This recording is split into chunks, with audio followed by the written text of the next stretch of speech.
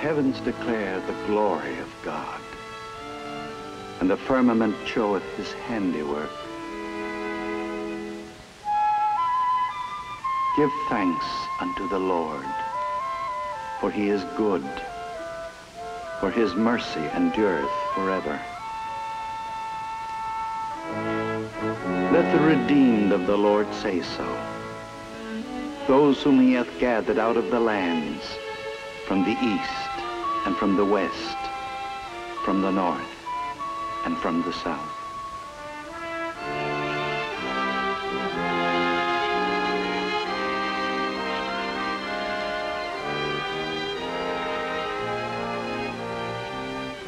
O come, let us sing unto the Lord.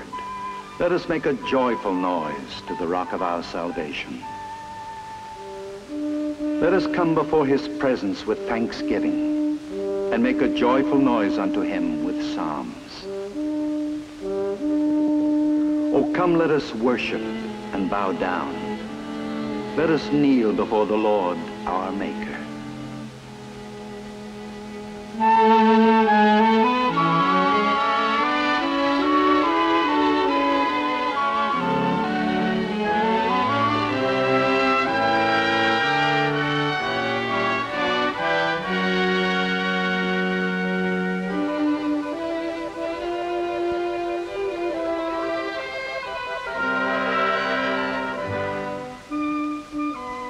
For he is our God, and we are the people of his pastures, and the sheep of his hand.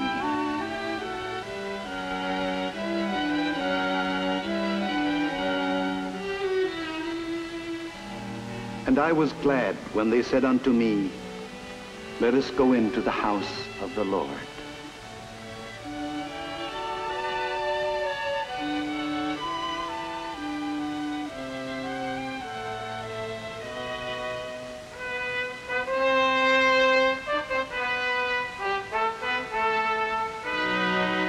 And I will go unto the altar of God, the God of my gladness and joy. And when Solomon had made an end of his prayer, the majesty of God filled the house, and all the people dedicated the house to God. And it was a day of great happiness. Visiting clergy, assembled chaplains, other distinguished guests, ladies and gentlemen, it is a great privilege and a pleasure for me to be here with you on this occasion. The dedication of this fine new chapel center is important to this post. It reflects once again the deep undergirding spiritual values upon which our nation is based. As we look back through history, we find in the words of the founding fathers the constant reiteration of our dependency upon a divine creator. Phrases come down to us that men are endowed by their creator, that our nation began with a firm reliance on the protection of divine providence, that we are a nation under God, and that in God we trust. As part of this American tradition, the armed forces of the United States, the Army, the Navy, the Air Force, the Marines, provide chaplains in order that men and women of the military service will have available to them the rites and sacraments and ordinances of their particular denominations, whenever the military situation permits. For almost 2 centuries, since the chaplaincy was established by a Continental Congress, the chaplains of the American Army have provided the opportunity for public worship for members of the military service. As one who has chosen the military as a career, I am proud of and grateful for this heritage which has produced a community of people with different faiths, different creeds, different backgrounds and traditions, and has enabled us to live together in harmony and mutual understanding. This harmony, however, has not submerged our individuality. The denominational differences are recognized and preserved. In keeping with this traditional principle of our nation, our government, in cooperation with our civilian churches, has provided not only for the chaplains in the armed services, but has also supported this ministry to the men and women in uniform by the construction of appropriate houses of worship. This is still our firm belief. This deep religious principle, which has guided us in the past, still guides our actions today. But we are here to do more than dedicate a chapel. We are here to dedicate today a chapel center, a building which provides all the facilities for a full religious program. It's a nice chapel. We'll be able to do a lot with it. Modern, but then we live in modern times. I suppose every chapel reflects the people who built it. There sure have been a lot of them through the years. Stone, solid, from the Civil War. I performed my first wedding in one of those. Red brick, more and more of them, for the country was growing. Then wood, the Cantonment Chapel, temporary, built by the hundreds during World War II. And now we're looking to the future. And very soon these walls will be filled with the sounds of worship. Very soon we'll see all kinds of religious services in this one chapel.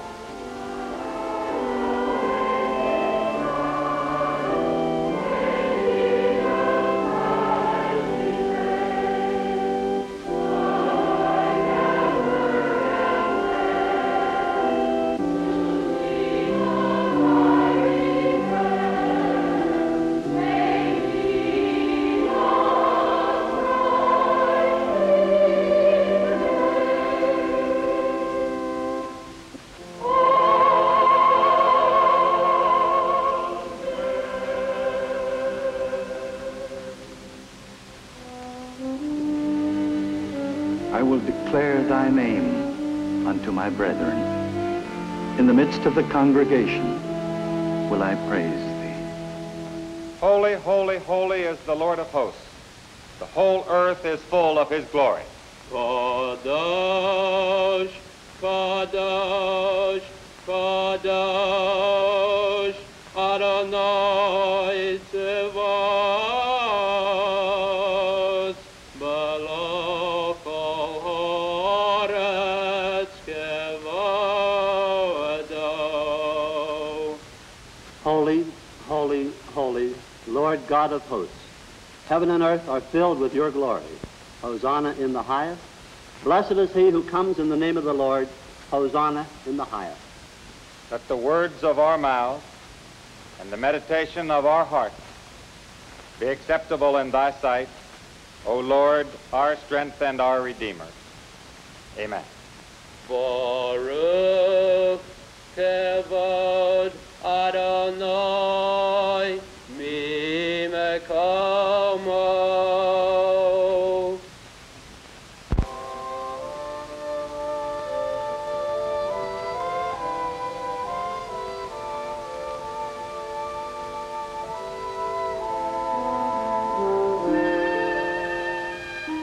Under these vaulted ceilings will echo every spiritual milestone in the life of man, each in his own way.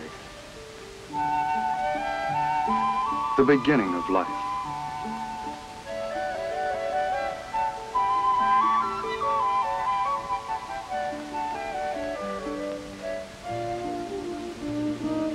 Later, entrance into the community of faith.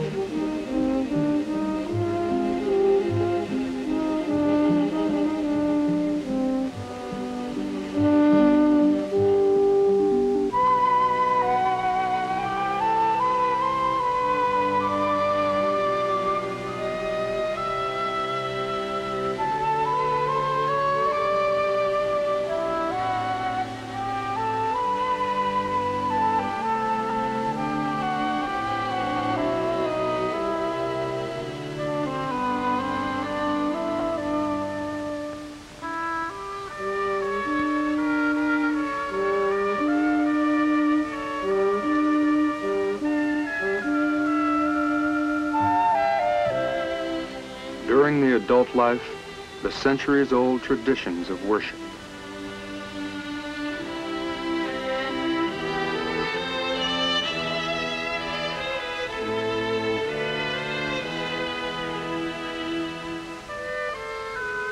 Religious ceremonies of every faith.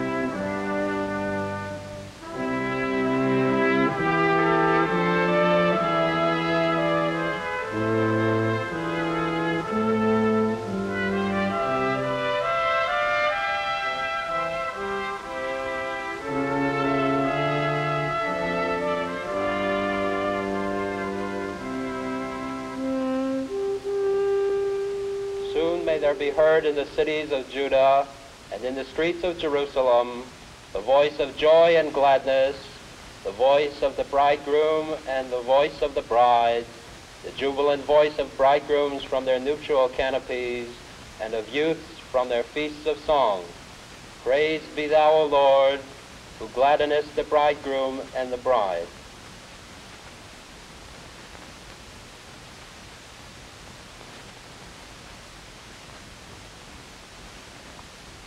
Having concluded the 7 marriage benedictions, the bridegroom will now break the glass as a symbol of mourning for the destruction of the temple. Mazel tov to you both.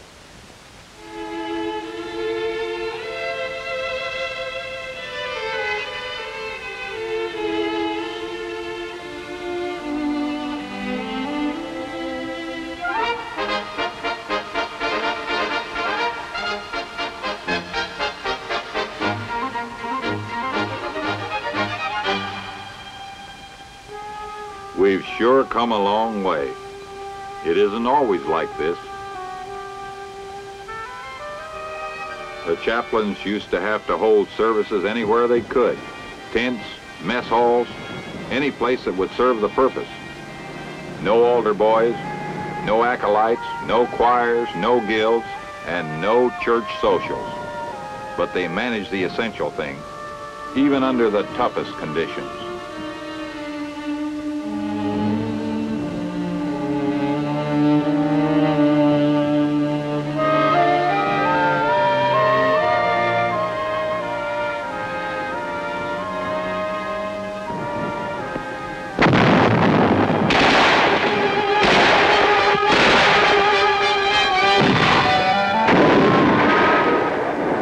They were always improvising.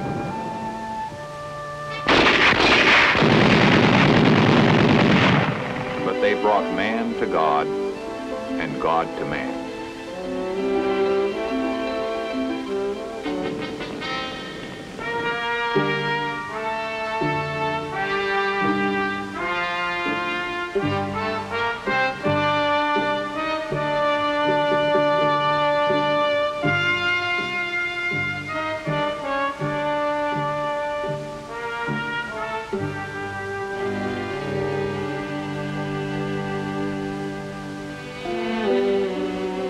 You know, as chaplains, I don't think we missed the conveniences in Korea as much as people thought.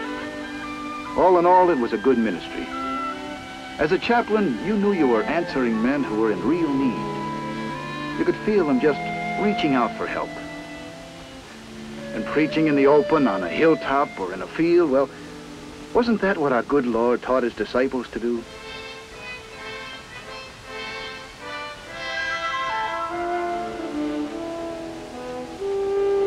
Still, there is always that special feeling in the house of God.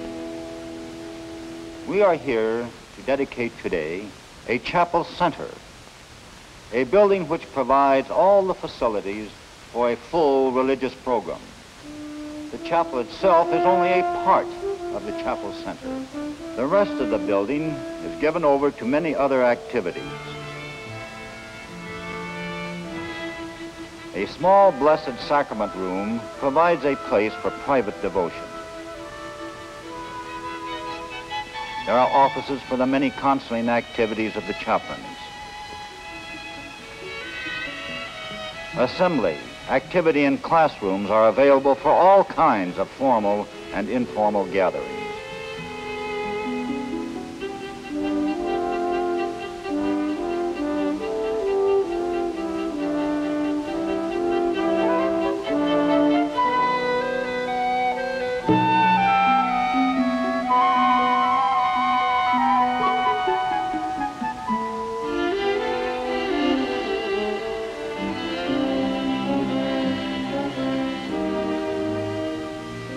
There is even a complete kitchen. In fact, there are activities within this building for every person in this chapel today.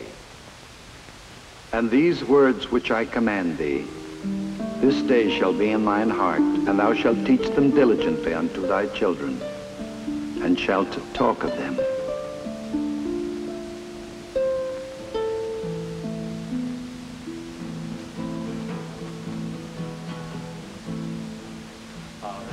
Shalom Aleichem, Habeinu Shalom Aleichem, Habeinu Shalom Aleichem, Habeinu Shalom, Shalom, Shalom Aleichem, Habeinu Shalom Aleichem, Habeinu Shalom Aleichem, Habeinu Shalom Aleichem, Habeinu Shalom, Shalom, Shalom Aleichem.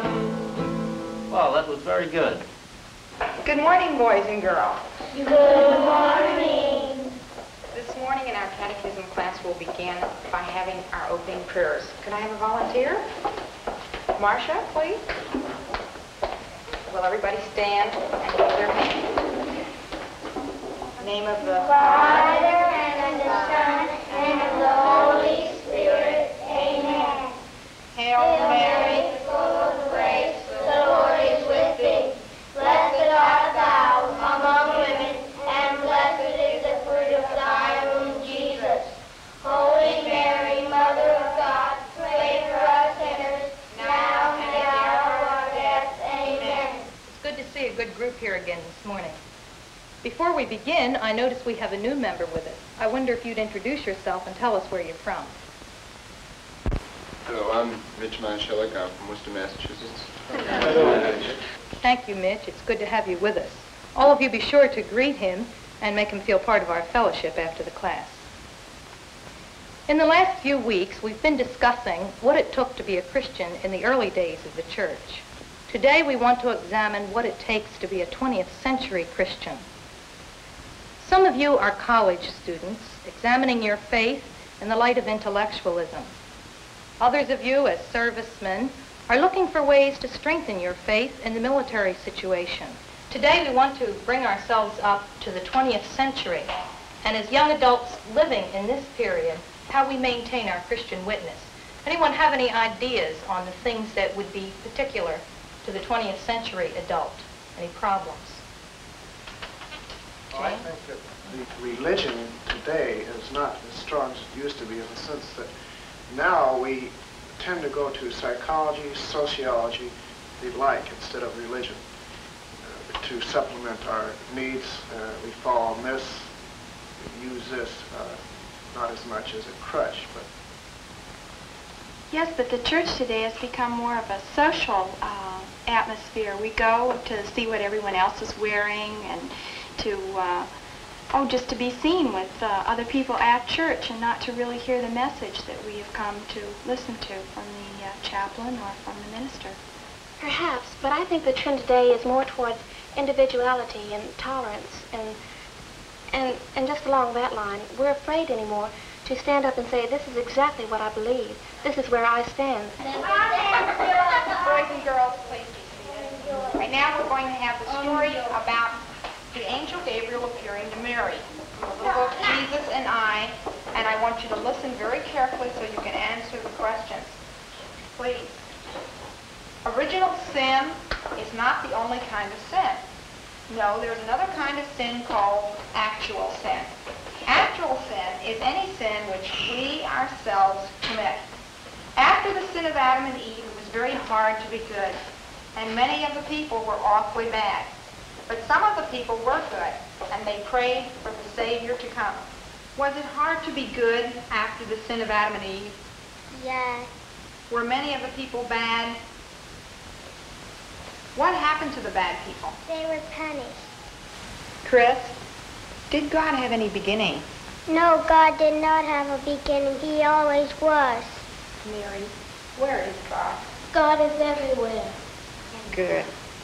I'd like to teach you a very beautiful song that is a Hasidic song. It is sung at weddings and is used as an accompaniment to Hasidic dances that are done in front of the bride and bridegroom to make them happy and so on.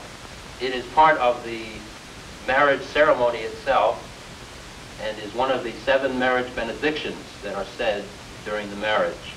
Loosely translated, it means, soon may there be heard in the cities of Judah and in the streets of Jerusalem the sound of joy, the sound of gladness, the sound of the bridegroom, and the sound of the bride.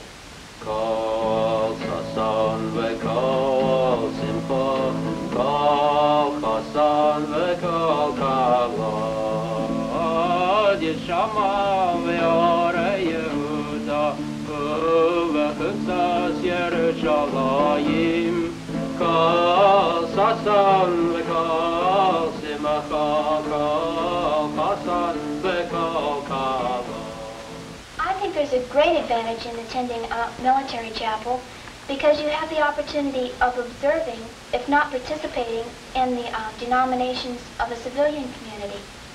And at the same time, you can attend this non-denominational service at the post while you make up your mind for the specific means in which you choose to worship.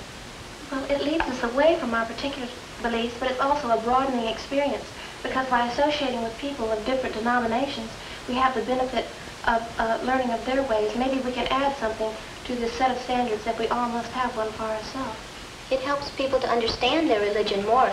If they are really true to their beliefs, then being exposed to different Protestant denominations will only help them if they're that convinced that what they believe is right. And if they aren't, it's a better way through the Protestant chapel to find what they want. And they may change because denominations, religion is a flexible thing. It has to tend with it, to go with the times, or it isn't. People can't believe in something that staunch. I disagree. I think people are very much aware of what people around them are doing. They seem to think that what's good for the crowd is good for them, and look around, take a show of hands, and whatever the majority thinks, they do. And I think it's people are not necessarily personally involved. They're more or less trying to go along with the group. But in this modern day and age, I think the young people of the 20th century need something more. They need the strength within themselves, the strength of a personal faith. Yes, but this is why the Army provides us with chaplains, to guide us and to counsel us. Not only do we have the benefit of chaplains, but we have the benefit of association with others of different denominations. And from them and their opinions, we can, in time, enrich our own set of standards.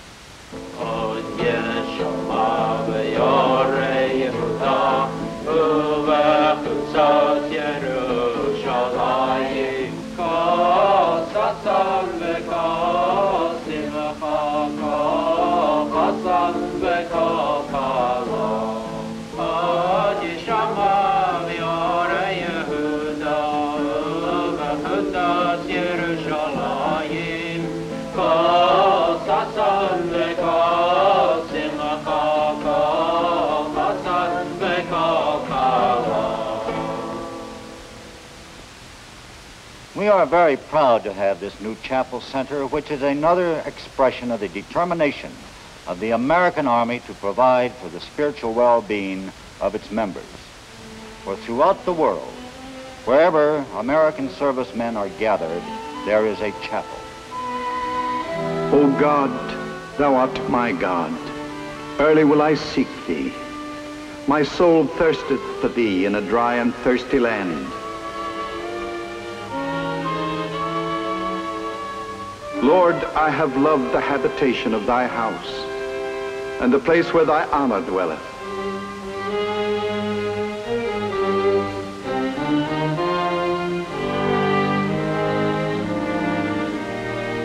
In the congregation will I bless the Lord. Thy way, O God, is in the sanctuary. Who is so great a God as our God?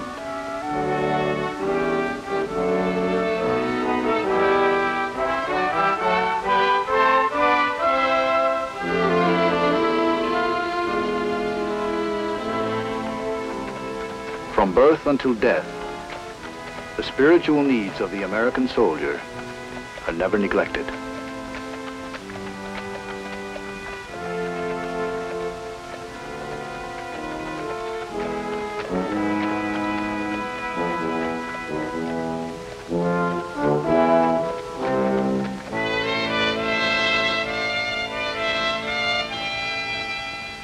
It gives me great pleasure, great pride, great satisfaction to participate with you in the dedication of this new chapel center today.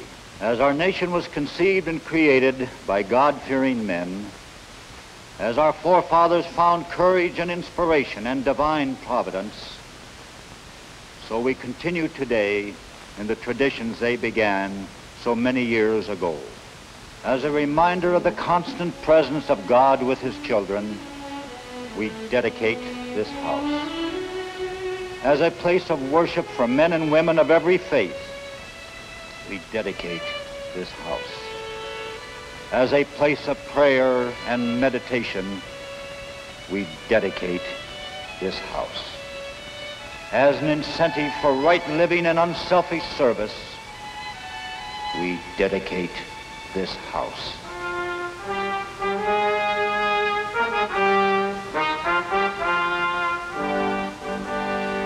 Surely goodness and mercy shall follow me all the days of my life, and I shall dwell in the house of the Lord forever.